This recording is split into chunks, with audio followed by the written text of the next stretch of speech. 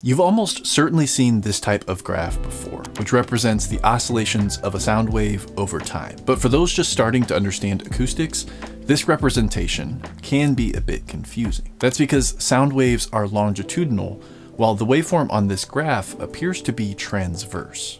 What does this mean? I'm glad you asked.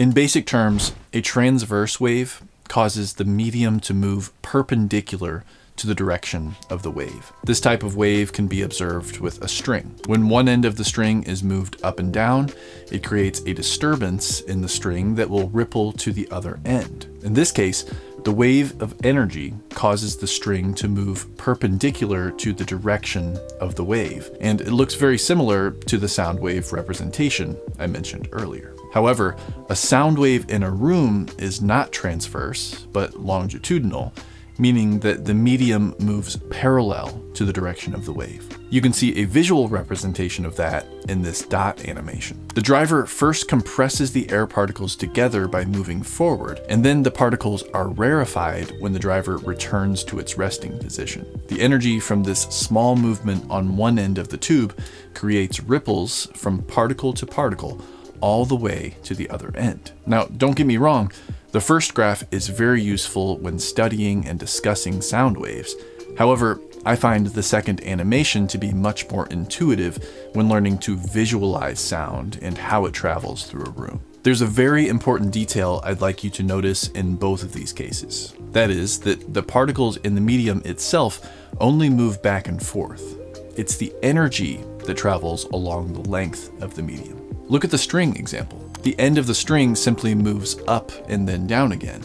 It's the energy that's traveling from end to end, not any one part of the string itself. The same principle holds true for the longitudinal air particle animation, which is made more clear in this animation where you can see the back and forth oscillations of these individual red dots. The energy travels from particle to particle as the wave propagates through the air, but the individual air particles travel only a short distance. Let's take these theoretical principles and apply them to the real world. We can create both a transverse wave and a longitudinal wave using a simple slinky spring. By moving one end perpendicular to the length of the spring, we see a transverse wave arise. I can increase the amplitude of this wave by increasing the amount of displacement on the driver end. Now, rather than creating a transverse wave, I'll create a longitudinal wave of energy by moving the spring parallel to its length. We can see that the spring is bunched together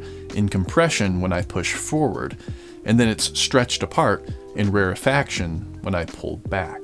And if we fix one end of the spring, we can see reflections returning in the other direction in both the transverse and the longitudinal examples. These examples have all been two-dimensional so far, but as you know, sound in a room is three-dimensional. The same principles apply, but things get much more complicated because there are so many more variables at play. For one, the energy ripples outward in all directions when we create sound in a physical space. For a perfect point source, this would look like a sphere of compressions and rarefactions, which is more challenging to capture in a two-dimensional animation. Another variable that complicates things even further is the fact that the room itself has boundaries, such as the floor, walls, and ceiling. This is similar to the fixed end of the spring reflecting energy backward.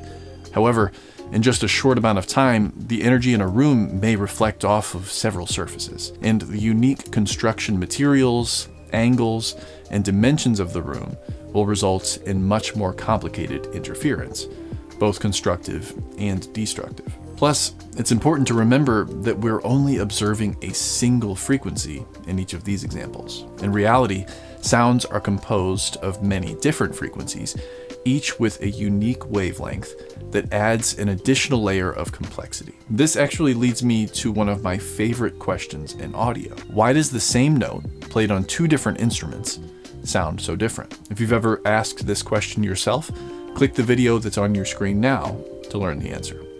I'll see you there.